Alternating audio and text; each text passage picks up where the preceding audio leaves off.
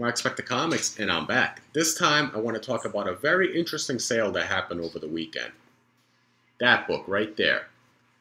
If you're interested in finding out why this book was very interesting to me and why I'm even talking about this, stay tuned for that intro.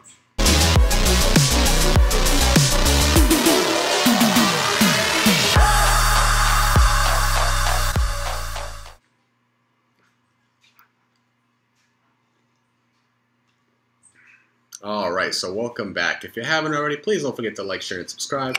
Hit that bell notification so that when I do put out some content, you get in a timely fashion. Like I said, we're talking about a sale that happened over the weekend on Saturday. You know how I like to talk about some of the smaller auction houses and not really focus on the big auction houses because sometimes you can get some really nice gems. And these local auction houses are often overlooked and not really talked about much. So I like to talk a little bit about the Bruno and Auction company that had an auction this weekend. And there were, I think there was a morning sale and an afternoon sale. The morning was like cards and so forth, and then some toys.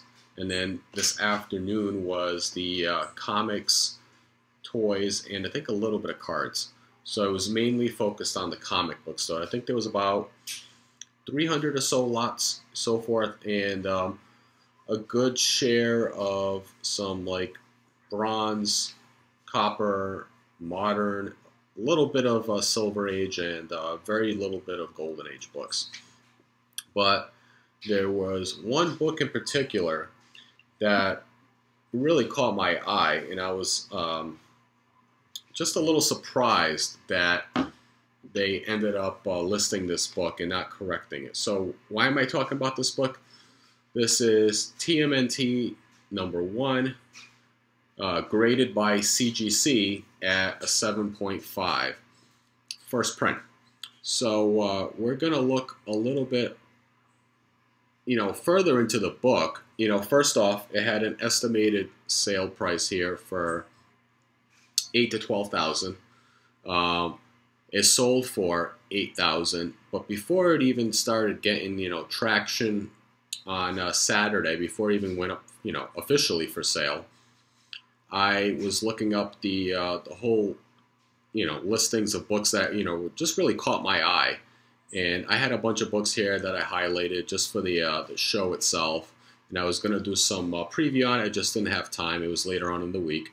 But just to show you they had graded cards. I was looking at some of the, rookie LeBron and Tom Brady cards. They didn't sell for anything too spectacular, $275, $190. They had some original art I was looking into as well. Some really good prices on some of this. Original art for $120, $180. And obviously it went up from there. I actually just recently bought a piece of original art, that I'm going to be unboxing in a future video, so stay tuned if you're interested in seeing what's in that package as well. But then going on to the comic books, so like I said, I highlighted some random books that were just piquing my interest just to see what they would sell for.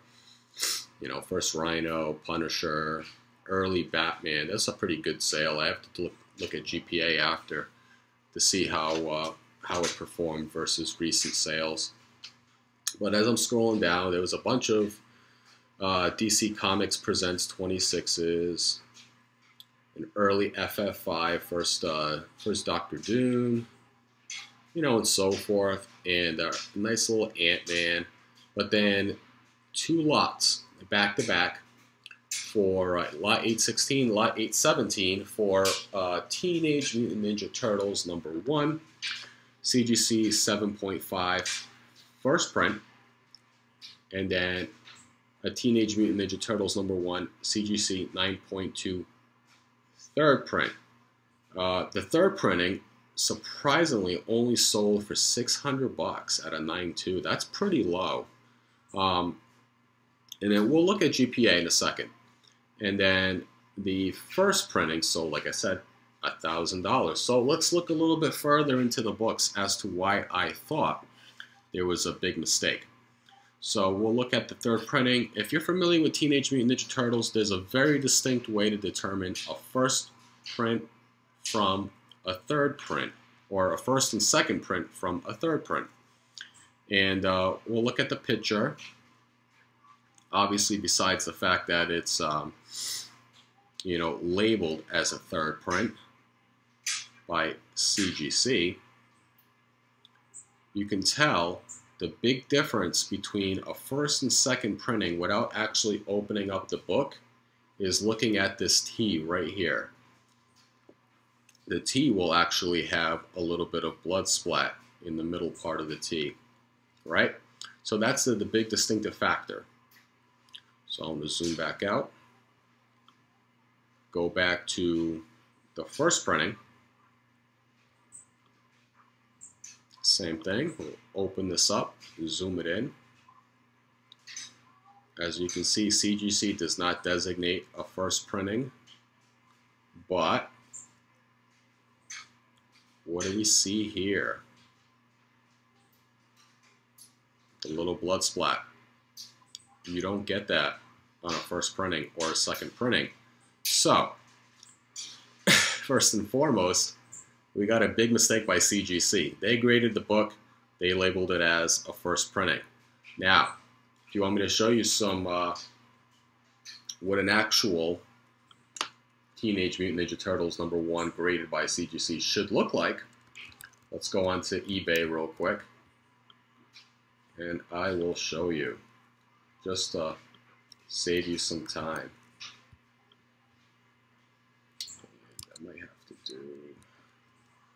Might have to filter this out by price, because that will be the easiest way to do it. So, here we go, a 9.4 graded by CGC, $40,000. Wow. Now remember what I said about the T. It has blood splat in that middle part of the T. First and second printing will not have that. What do we got there? As you can see, there's no blood splat. You only see it in that tiny little corner there. But that's it. It's a vast, vast difference than you see here. So you do have that tiny little corner, but you get that whole additional splat. So, what do we have here? The book sold for $8,000, and it's clearly not a first print. So we have one of two things.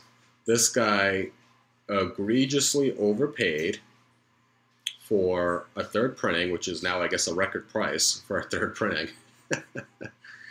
And the person who bought it thinks he has a first printing, which, well, unfortunately is not the case. So what did I do? Before I even got to the auction, I spotted this, excuse me, I spotted this Thursday night. The auction happened Saturday. And I talked to a few people, on Instagram, people that are more familiar with Team NT than I am. And, they were like kind of surprised that this happened. And I even reached out to Bruno and Company Auctioneer House on, I think it was Thursday night. And let me pull up the conversation real quick. I'm going to pull up the conversation that I had. And actually, I sent this out on Tuesday. Wow. So like I said, auction happened on Saturday. I reached out to them on Tuesday saying, hi, just looking at your comics auction and noticed one of your books was being listed as a first printing. And it's really a mistake graded by CGC, lot 8116, like I showed you. And I showed him the image just because, I don't know who I'm talking to on Bruno and Company Auctioneers. It could just be somebody that deals with social or secretary or so forth. I don't really know. And then they responded Thursday morning. Hello, thank you for your message and concern. I will let Travis know, and we will reach out to CGC and discuss internally. Thank you. So that's all that the conversation was. They never responded afterwards. And that was pretty much it. As you can see from from the final pricing, it actually went to auction, it sold, and this is today, Monday night. I'm recording this. They usually contact all the people that have bought on Monday or Tuesday for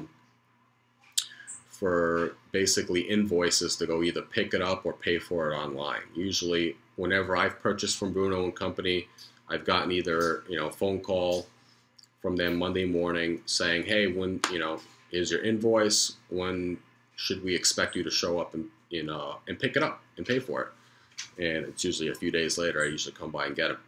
So they've already been contacted for obviously all of these sales, and hopefully this person realizes the $7,000 mistake, because a 7.5, as you saw, a 9.2 in a third printing, which this is a 9.2 actual third printing, sold for $600. So realistically, the 7.5 is probably, I don't know, $400 maybe. Who knows? It's still less than probably FMV. It probably goes for more on eBay. But the auction is the auction. The first printing sold first, and then the third printing sold second, and that's why we saw probably the $600 price. Normally, I would expect this book to be closer to $900 in a 9.2. So a 7.5, maybe $400. I don't know, but realistically, that's like a $7,000 mistake compared, for the first printing that's actually a third printing. So I don't really know. I'm kind of confused. I don't know after when I messaged Bruno and Company if they actually reached out to Travis. Travis, if you don't know, is the head of pop culture and comics at Bruno and Company. He's the expert in that category. They have a bunch of different categories of auctions. They sell furniture. They sell, old militaria, and then the pop culture stuff. Probably something else too that I can think of, but that's the only stuff that I know of offhand. Oh yeah, and fine art as well, fine art. So they all have their separate categories. I don't know if Travis was ever notified. I just did my due diligence in contacting the auction house beforehand. I'm pretty sure there's probably a lot of people that wouldn't even contact auction houses ahead of time to see, and see basically if they would actually go through with it or not. I took the extra step just because I've bought books from them before. I just wanted to see if they would actually go ahead and sell it. They clearly sold it, so don't really know what to think besides that price. So let me know in the comments down below what your thoughts are. Are you shocked as I am? Do you care at all? And before I forget, please share this video. Knowing from buying at auction houses, you have no clue who buys these books. They don't tell you. It's a confidentiality thing. So by sharing this video, it helps it get out there. I feel really bad for this person who ultimately pays over $8,000 for what they think is a first printing, and it's really a third printing. So if this can get out there, that will help out that person, and maybe there's something they can do about it, because like I said, if you don't share the video, nobody really finds out about these kind of things. So I wanted to finish out with that. Hopefully you guys enjoyed the video, and until next time, Marc Spector Comics, out.